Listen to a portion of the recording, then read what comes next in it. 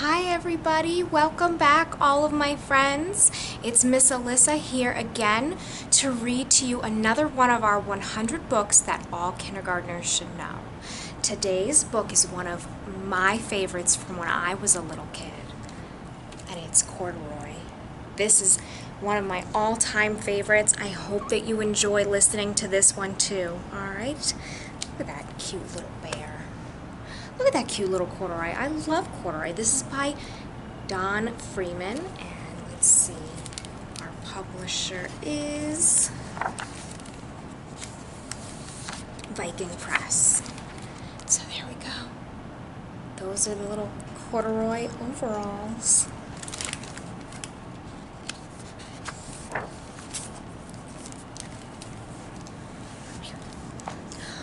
Corduroy is a bear who once lived in the toy department of a big store. Day after day, he waited with all the other animals and dolls for somebody to come along and take him home.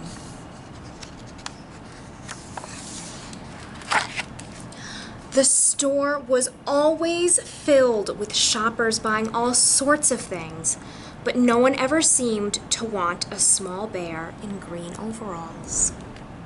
Then one morning a little girl stopped and looked straight into Corduroy's bright eyes. "Oh, Mommy," she said, "look, there's the very bear I've always wanted." "Not today, dear," her mother sighed. "I've spent too much already. Besides, he doesn't look new. He's lost the button to one of his shoulder straps. So he's got this button, but this one is missing."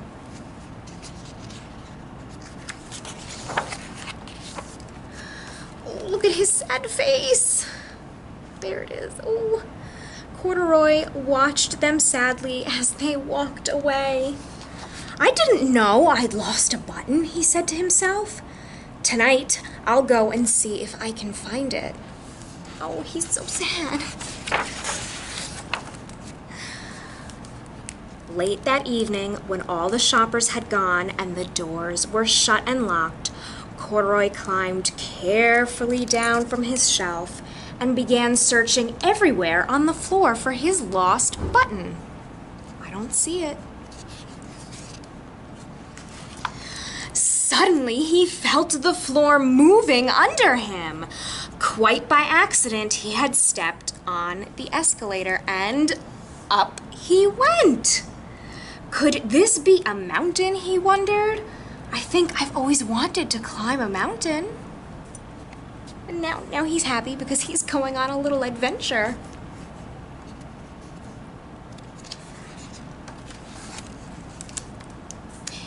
He stepped off the escalator as it reached the next floor, and there before his eyes was a most amazing sight. Tables and chairs and lamps and sofas and rows and rows and rows of beds. "This must be a palace," Corduroy gasped. "I guess I've always wanted to live in a palace." Is that a palace? Or is that the furniture showroom at the mall? Silly Corduroy, he doesn't know. He wandered around admiring the furniture.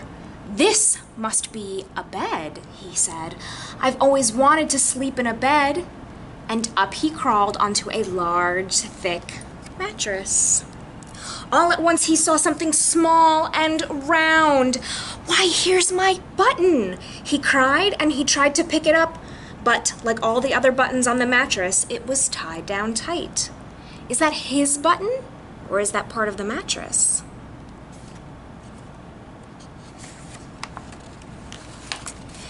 He yanked and pulled with both paws until pop! Off came the button, and off the mattress Corduroy toppled.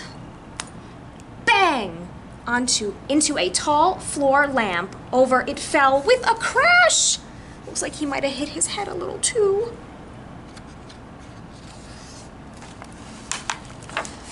Corduroy didn't know it, but there was someone else awake in the store. The night watchman was going his rounds on the floor above. When he heard the crash, he came dashing down the escalator. "Now who in the world did that?" he exclaimed. "Somebody must be hiding around here." Who's hiding? This is one of my favorite illustrations. Who's there? He flashed his light under and over sofas and beds until he came to the biggest bed of all. And there he saw 2 fuzzy brown ears sticking up from under the cover. "Hello," he said. "How did you get upstairs?"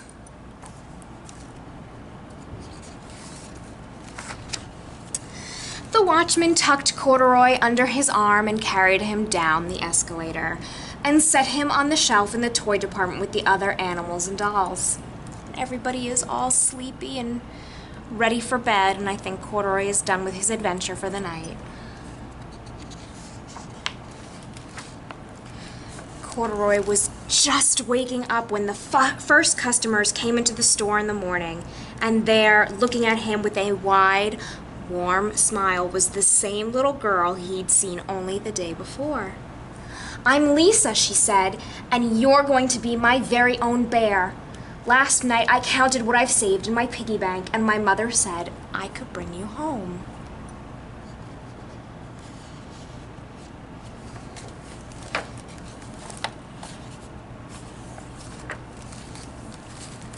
"Shall I put him in a box for you?" the saleslady asked.